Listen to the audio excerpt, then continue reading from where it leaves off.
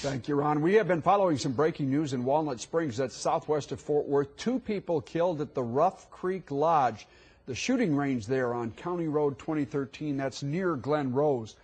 Police in Lancaster, we're told, that's south of Dallas, have arrested a suspect just a short time ago following a chase.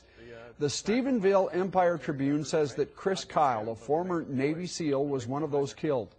Kyle, a sniper, wrote a book about his tours of duty. Last year, he appeared on Fox 4 News at 9 to talk about American Sniper. Kyle was called the deadliest sniper in U.S. history. He was highly decorated, became the chief instructor for training Naval Special Warfare Sniper and Counter Sniper teams. Again, 2 people killed, including Chris Kyle, at Rough Creek Lodge in Walnut Springs, southwest of Fort Worth. The suspect arrested in Lancaster, south of Dallas. We will have more on this story tomorrow, and Good Day Sunday, starting at 6 a.m.